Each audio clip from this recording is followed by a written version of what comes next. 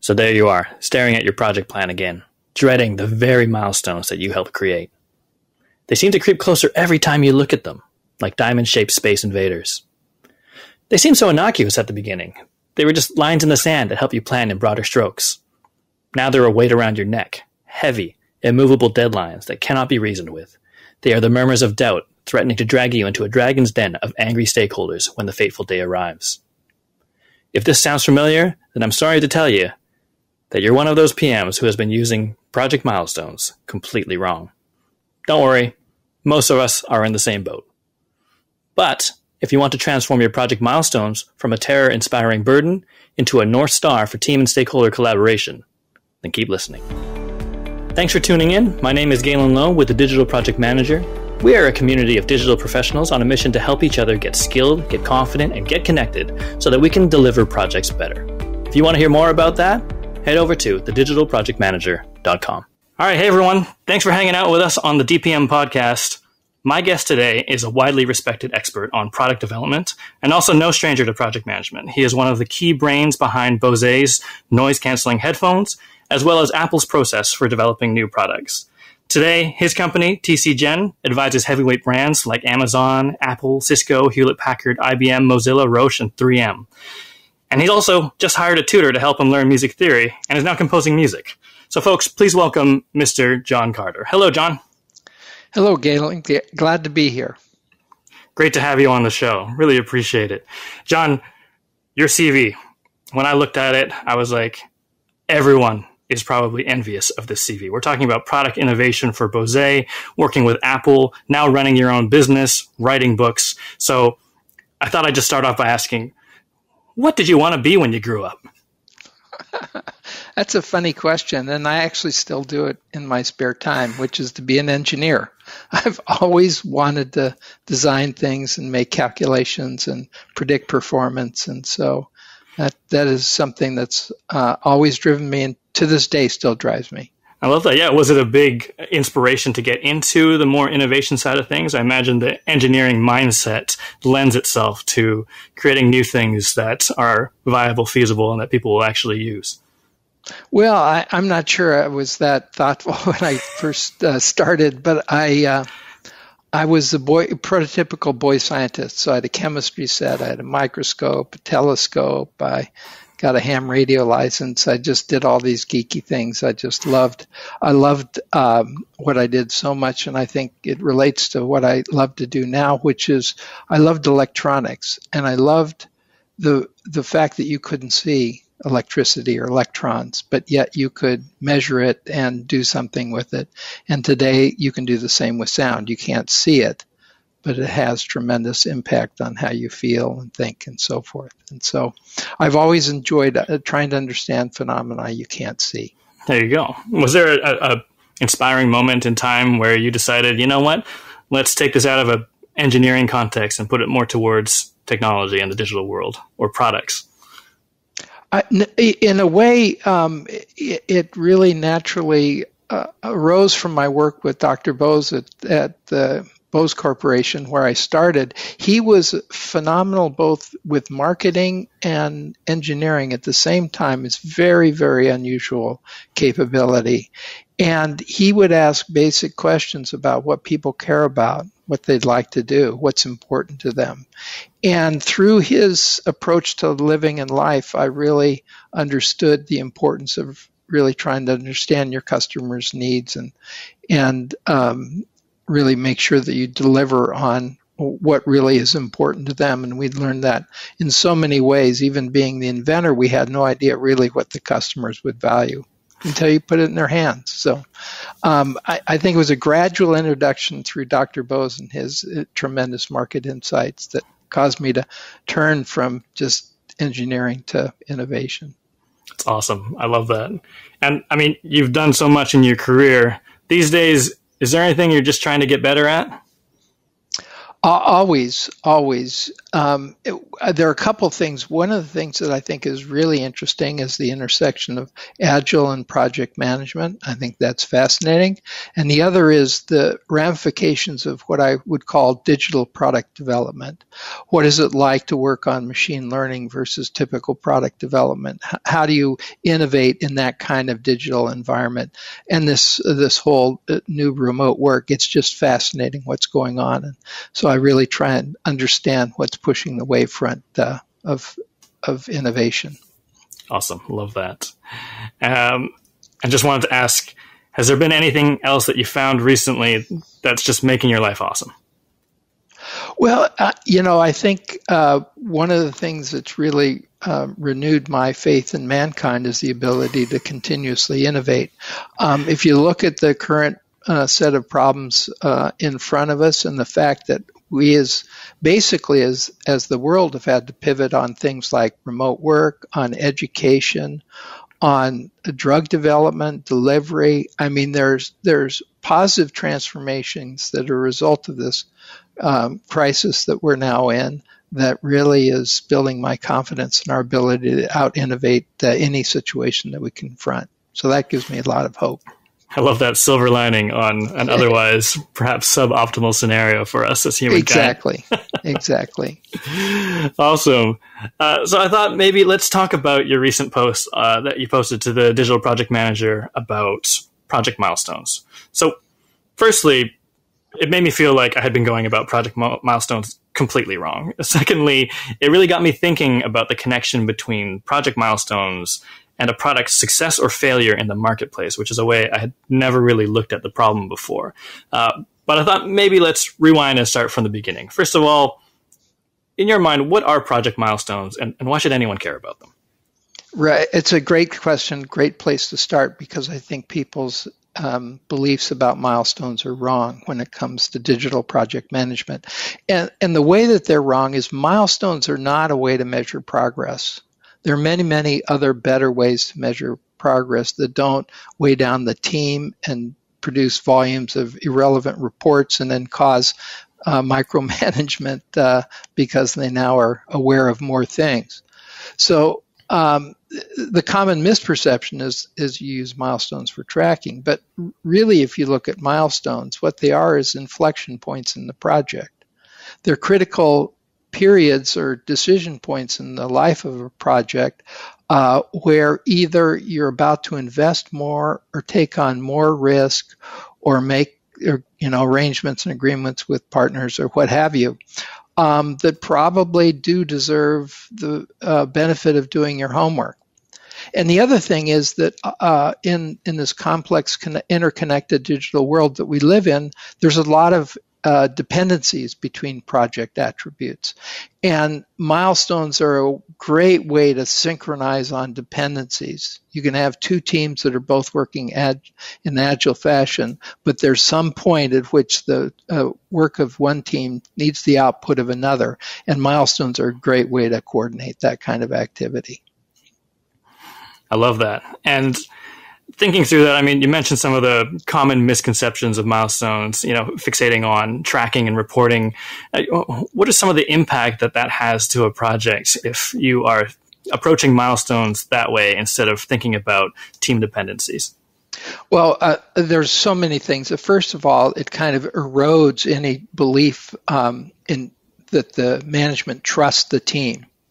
In other words, if the projects are filled with lots of check-ins and management reviews and milestone reviews, the team actually is constantly looking over their shoulder, wondering what management is thinking. This is a corrosive attitude because it really doesn't bolster the team's self-confidence and the ability to really deliver a project that's excellent based on their own initiative, which they all believe they can do. But furthermore, it's a drag on the team because you're constantly producing reports that are skimmed or not read or briefly overlooked, and tedious graphics and updates. And what's the point of it? Is it to make a decision? Is it to communicate? Well, if it's to communicate, you can use project dashboards or backlogs or any number of different ways to communicate progress. If it's decisions, what really needs to be relegated beyond the team, that's when you need a big milestone. And those are few and far between. So the idea is to reduce the frequency and number of these reviews and make sure they're value added for the team. And that's really important in how you might implement milestones that are effective.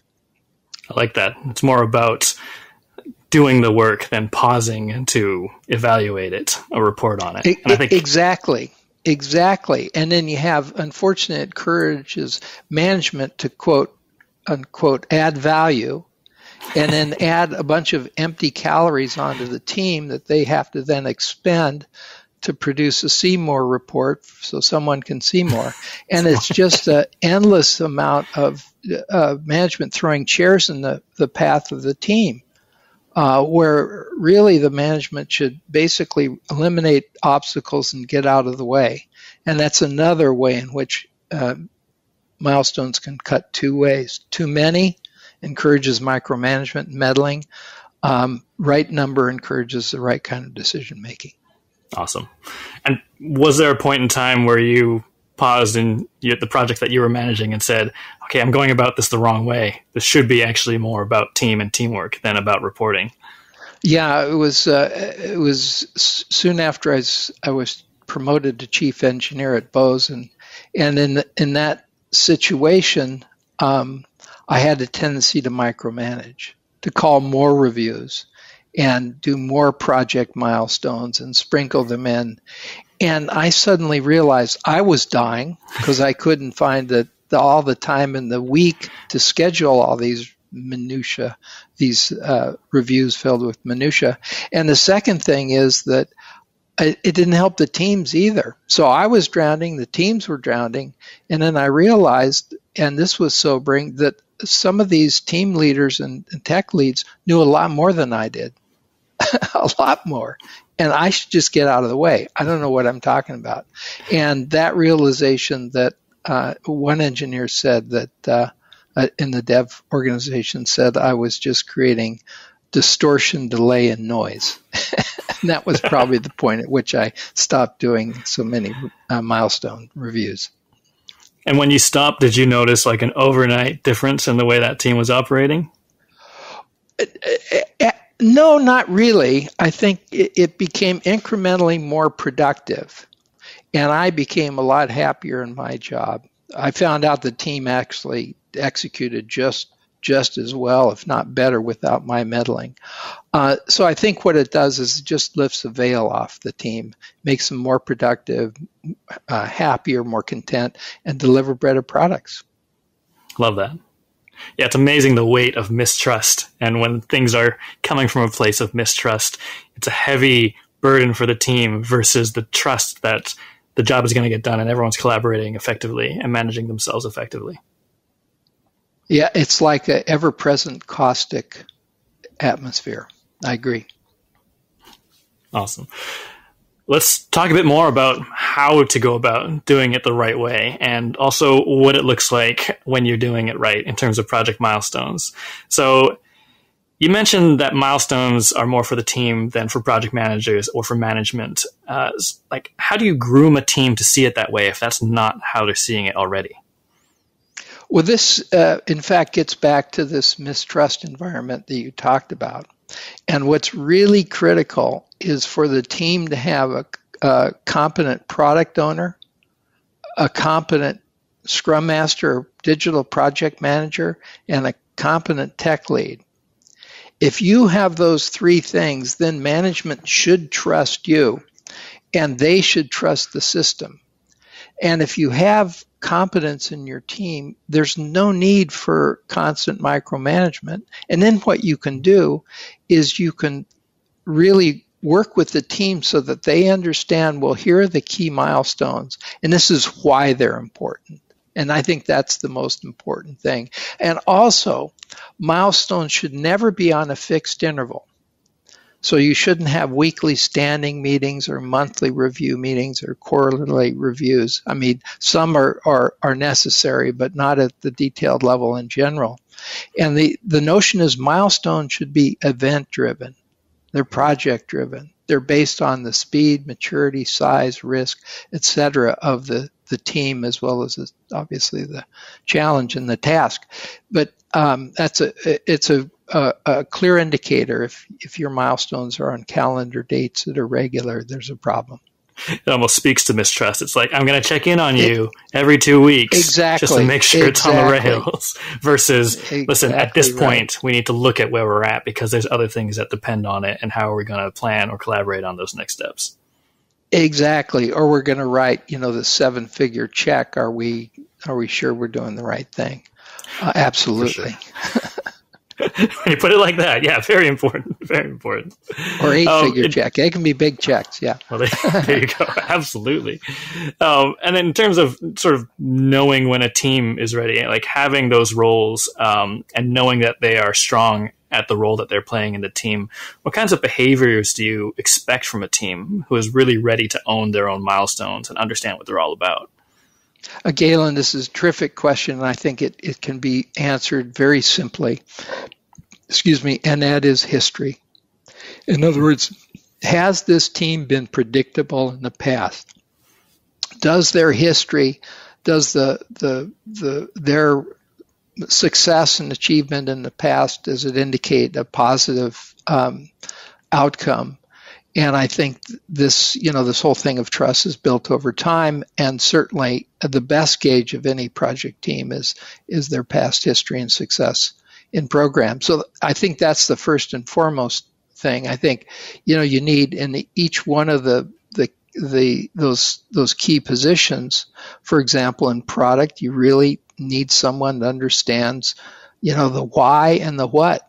They really have to know that stuff, and the team has to believe them. And same on the tech lead and dev and QA, you have to believe in their ability to make the right architectural decisions and trade-offs to achieve the project goals. And in the case of the digital project manager, you've got to have confidence that they will be transparent. And so when there's a problem, they basically make it known quickly and don't hide things. And I think these kind of behaviors in these 3 key roles will signify readiness besides history. I love that. I love that the whole concept of, team makeup and team building strategy. And, you do want experienced folks who are approaching it from a mature lens and understanding the context of what they're doing. And yes, maybe supported by more junior folks. There's definitely room for them still. But in terms of having the right folks, you mean having experienced team members who can look at the project and the product that they're creating in the right way to then understand what the milestone means and to help plan those milestones for the project. Absolutely. And in fact, the junior roles may outnumber the senior roles by quite a bit. But you need, and I'm not talking about age, you just need cycles of experience, so-called learning cycles. And so if they've got several under their belt and they've been good experiences, I think you can certainly trust the team. I like that, learning cycles. Yeah. That's great. And then I guess my other question would be on the other side. So if you're dealing with a management team that is used to having monthly milestone check-ins or wants there to be a dozen milestones in a very brief period of time because they're so used to, and maybe they do trust the team, but they're just hardwired to want to check in and micromanage. How do you get a team like that, a leadership team or a management team, to adopt a different way of thinking about milestones so that they're fewer and further between and they're not a regular cadence? Right. Well, that's a really great question, and the answer is, Galen, it depends. So if in the organization there is a mechanism for providing some kind of measure of progress, whether it's backlogs or story points or deliverables that have been completed, there are all sorts of simple metrics which are gauges of progress that are objective. And I think That's the degree to which they're lightweight and objective is really important. They can be supplied as a proxy. I think the challenge with managers is they confuse transparency and monitoring progress with decision making. And those two are totally different communication forms. And in terms of progress tracking, that can be done with dashboards or all sorts of transparent indicators, or worst case, it can be done in a meeting, but just with one individual on a frequency that is driven by need. But there is a confusion with managers. And so what we need to do is we need to assure them that they can transparently see progress, and also be assured that they are notified if something goes wrong. And although we didn't really talk about boundary conditions in this article, there's a notion of a team having limits to what's within, let's say, the threshold of what they've agreed to on their digital project development. And if they're not going to achieve those, it's incumbent upon the team to, in fact, inform management. So if management, therefore, has a way of transparently seeing the team's progress and also is confident that there's a mechanism so that they'll get bad news quickly, then in fact that should be adequate, and they trust the team because they've seen their history. With those three factors, I think we can make a compelling case to management for the need for less milestones. Does it make sense, Galen? Absolutely. And I love that sort of separation and disambiguation between like reporting and tracking versus decision making, which really is what milestones are about, a moment in time to say, how are we doing, not progress wise, but that point where we were going to enter into this next phase or add this other team to collaborate with us. Are we ready for that? Is that still the right thing to do? Exactly. Love and that. Are they ready for us? It's a great point and a value-added check-in. Which, I mean, I guess brings me to my next question, just in terms of, okay, well, when we're planning milestones, like, does your perspective on milestones change the way that we actually create them in the first place? When we're developing our project plan, our habit may have been to say, okay, well, we do a check-in quarterly, or we're doing a check-in because we need to update the steering committee. Does it change the way you plan projects if you're thinking of it as milestones for the product and for the team? Yeah, for sure. So all those other status reports and steering committee updates and so forth, those would be diminished or eliminated. And what we're talking about is a light work framework to do digital product development. And this framework should have a set of standard inflection points that are appropriate for your business. So different organizations have different constraints. If you're making widgets, you've got to order inventory and parts and so forth. Well, that's a big expenditure. You probably want to make sure you've got the right parts specified. It's really important. And similarly, if you're trying to ramp a digital project, you want to make sure that the right kind of instrumentation is included in the product. So you want to make sure that you can get the kind of analytics that your team wants. Well, it's important to make sure that that instrumentation is ready to go when you launch the product. So it really depends on what your business is, but those milestones in general should be standardized. There should be few, and I like to say there should be as little process as possible and not any less. So the idea is to really make it lightweight and put in standard milestones where your business typically makes the big decisions. And it should be a small handful. Like I'd say three to five. And I love that example of widgets, or if you had to order parts, it just makes sense. You have these dependencies that sensibly, before you go and do that, you want to make sure that you are at a point where it makes sense to do that. Absolutely. And in the case of typical digital developments where you've got cloud activities, you've got what's going on in the client, and then you may have a desktop, you've got a lot of different systems that need to be integrated and DevOps that needs to be coordinated. So each business is different. For sure. One of the things that I found really fascinating about your article was you talked about having 3 major milestones or inflection points during a project that would correlate with major business goals. Can you explain a bit about what those are and why they're important? Yeah, well, the first I think is so important, especially when you're talking about innovation and this notion, Galen, we talked about capital I innovation. Mm-hmm. In other words, the innovations that are game changing. What you want to do at the very beginning of your digital project is think about, is this concept really aligned with our strategy? Does this fit who we are as a brand? Is this the sort of product or idea that we want to bring to the marketplace? Will this move the needle in terms of revenue or margin? In other words, we're going to be committing to this activity for the next 3, 6, 9, 18 months, potentially a large team. Mm-hmm. Is this going to be aligned with our strategy and move the needle? So the first thing you do is you check there's a concept fit. Second most important thing, given there's a concept fit, it's aligned with strategy, you want to make sure you've got product market fit.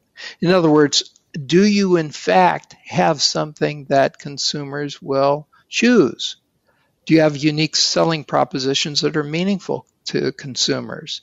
Do you have some virality in terms of the marketplace? Can you in fact encourage other users or larger shopping cart experiences or whatever the goal is? Do you have proof points of your acquisition cost? All these things now are in the era of digital projects and products are measurable. And so this next phase is really important, especially before you really scale the team, is make sure you have product market fit. Mm-hmm. And then the last is this development and market launch. So this is basically, all right, the organization says the concept's aligned, the product and the market fit. In other words, consumers really like what we're doing here now. Now, in order to make this a feature complete release, MVP and then feature complete, what are we going to need to develop to get this on board? What kind of partners are we going to need on the cloud and infrastructure side? What kind of development partners are we going to need for the different mobile platforms? We'll do the desktop and tablet work in here. How are we going to partition this? We've got to invest in UI and graphic design and so forth. And so we're going to need to spend big. Are we going to commit to that? And that is really the commitment to go for development and market launch. And so these kind of are the 3 key inflection points that really govern most digital product development, and obviously can be tailored. What's mm-hmm. important to you. Maybe there's another stage, an ideation stage you put on the front. Maybe you have a more explicit validation phase at the end. Maybe there's DevOps going on. There's all sorts of wrinkles that you can add to this, but having a common framework so that executives, when you're dealing with, and this is what we work at Apple, developing their Apple new product process, is you want to have, when a company is scaling, you want to have a few standard milestones so you can compare where projects are, because that allows executives then to manage the spend over time by, essentially managing the flight pattern. And these standard milestones, these inflections that are important, tell you where the project truly is with regard to customer access and investment. I love that idea of just, benchmarking across projects. And especially if you're a company that's developing multiple projects at once, or products at once rather, you need to kind of look at this pipeline and see where things are at in terms of not the health of the project in terms of progress per se, but the health of the actual concept for the product and how the product is evolving in terms of when that's going to launch and when it's going to require certain resources. Right. And in fact, if you look at these 3 milestones that we talked about, Galen, none of them were really hinged to a time. Mm-hmm. They were all about, hey, is this aligned with strategy? Good. Hey, is there product market fit? Good. hey, do we want to really invest and spend to launch this sucker? Good. And those are, three very important non-time specific elements in a program, and certainly managing to three of those can't be too onerous for any organization.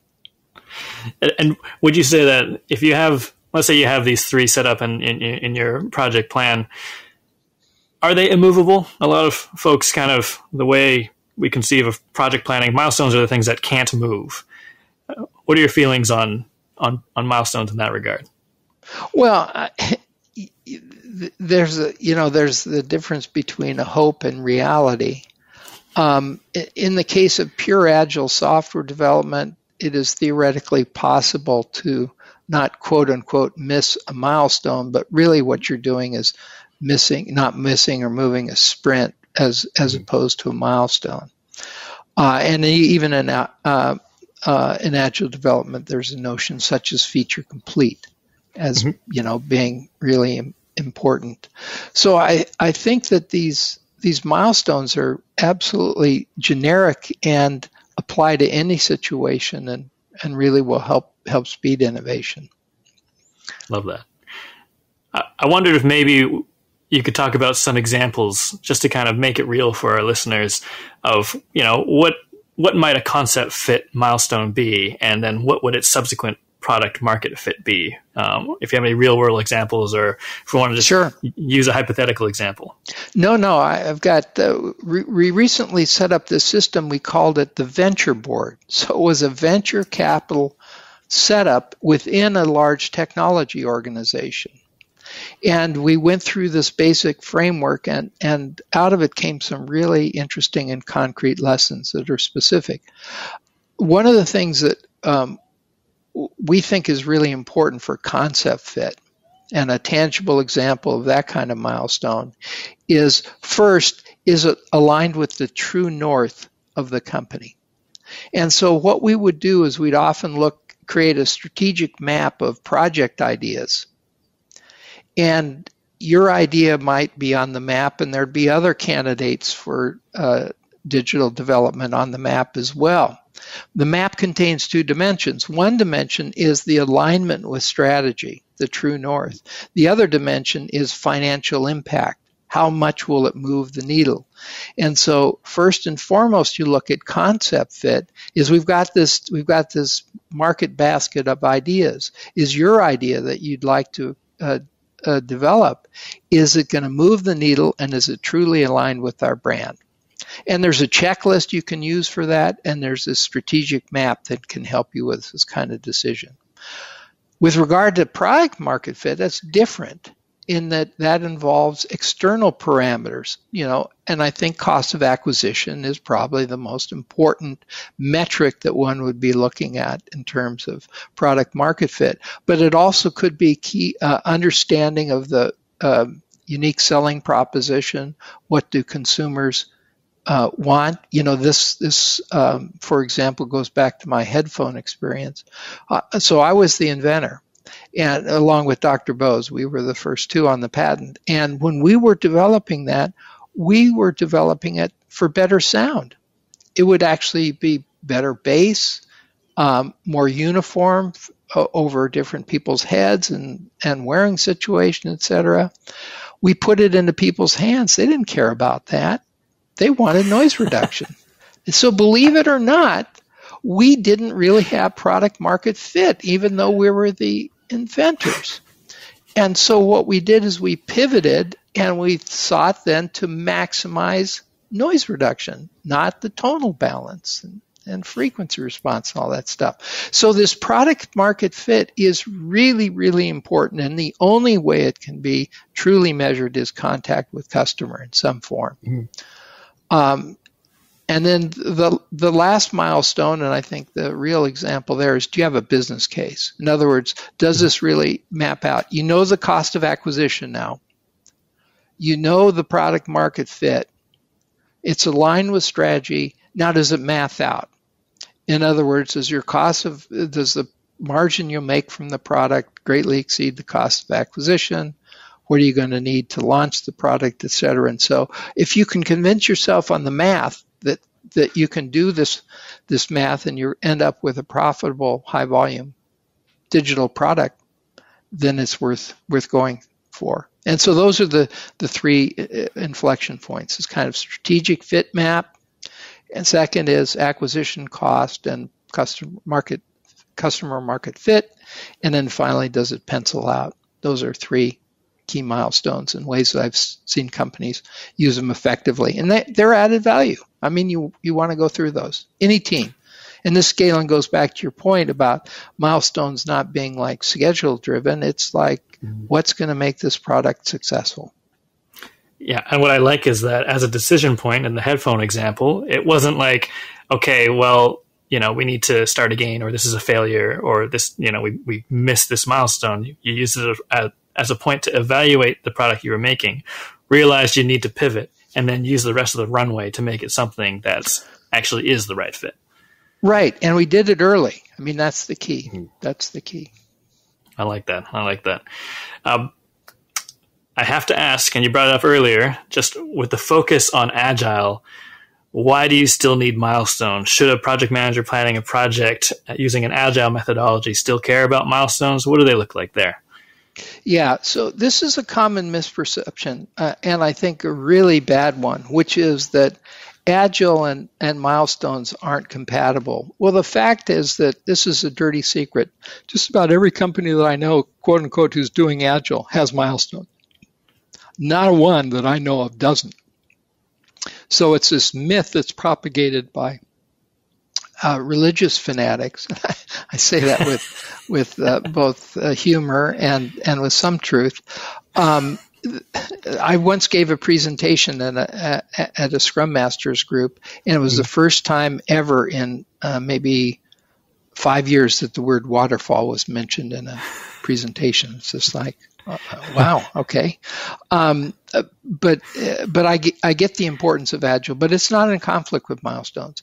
As we talked about, Galen, the fact is you need milestones to manage dependencies, and any Agile program of any complexity has dependencies, and as part of the sprint zero, you do a release plan and you determine and map out which sprint these dependencies are going to come into. And those are milestones. You can call them something else, but the fact of the matter is those are milestones. And the second is any organization that's about to invest big in any kind of digital project is going to ask the team, are we ready to spend? Is this a good investment? And that's a milestone. So, I think that it's really a false choice, Agile versus milestones. They coexist very well, and I think the best systems are use both. Awesome. Yeah. No. And I would also add, I believe in small a Agile, which are what are the Agile practices that you value that really move the business forward in ways that you think are important. I think sprint planning, for example, might be one. Demos and customer feedback might be another. But, figure out what's important from Agile and apply that. I really like that. John, these tips on project milestones are all really, really valuable. And I think the one that really resonated with me and that I think will change how I do things moving forward is this notion of standard milestones. I had never really thought of it as a way to measure across projects as well, and also to set expectations with stakeholders and senior management about what types of things we're measuring across all of our projects, and really driving that decision-making, especially when you're about to sign that 7-8-figure check to fund that next piece or to, order all the widgets. So I think that's my big takeaway from this. And I think great, and it's where. Oh, I was going to say, I think for folks who want to start changing the way they're using milestones and adopt this, what is the first step that you'd recommend that they take?